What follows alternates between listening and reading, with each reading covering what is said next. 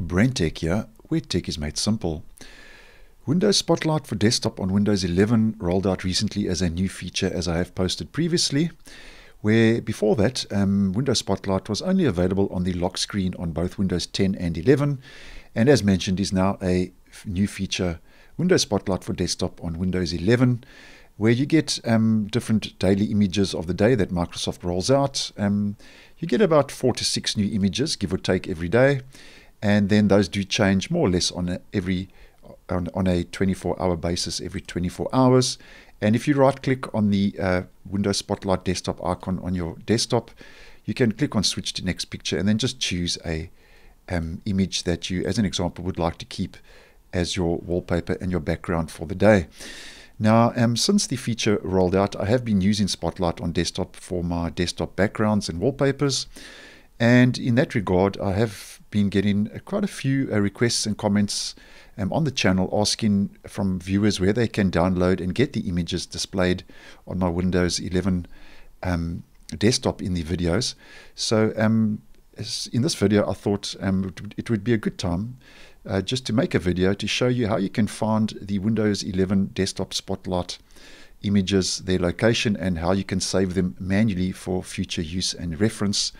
And the images that do roll out every day for the desktop Spotlight are actually saved onto your local drive, although it's not easy to find them as they are hidden in an app data folder. That's a hidden folder. So if you would like to save an image, so as an example, I like this image, which I do, so now I want to save this and keep it permanently for future use and reference. How to get to the Windows 11 Spotlight, the desktop images location, and how to save them manually in Windows 11. We just head to the File Explorer, head over to your C drive or the drive your operating system is installed on, and we want to go to View, Show, if you haven't done so already, and enable hidden items, which will show the hidden folders and files because the images are located in a hidden folder.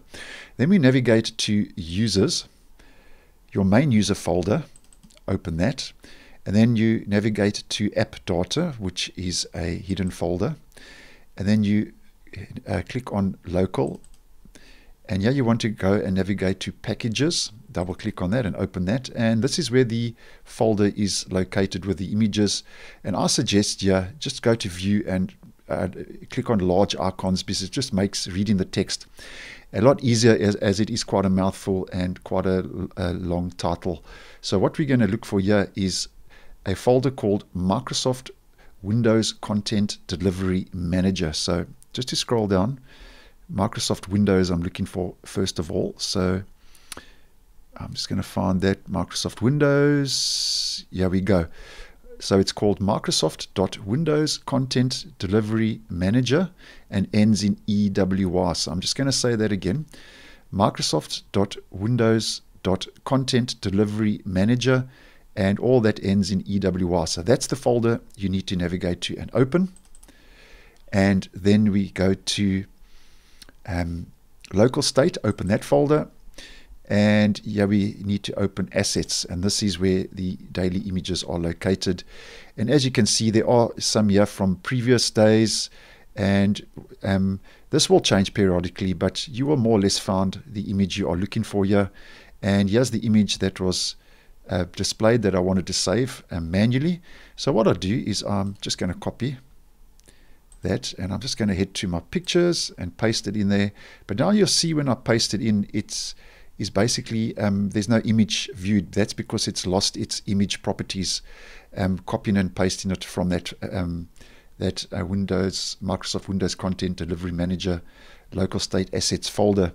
It's lost its image properties. So all we do here in this regard, you can rename the title, obviously.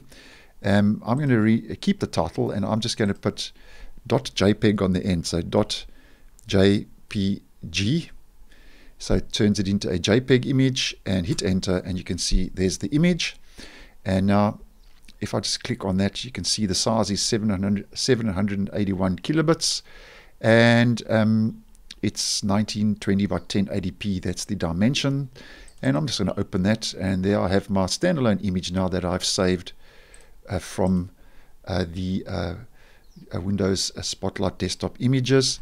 And now if I want to use that as my wallpaper as an example, you could just right click on that and set as desktop background.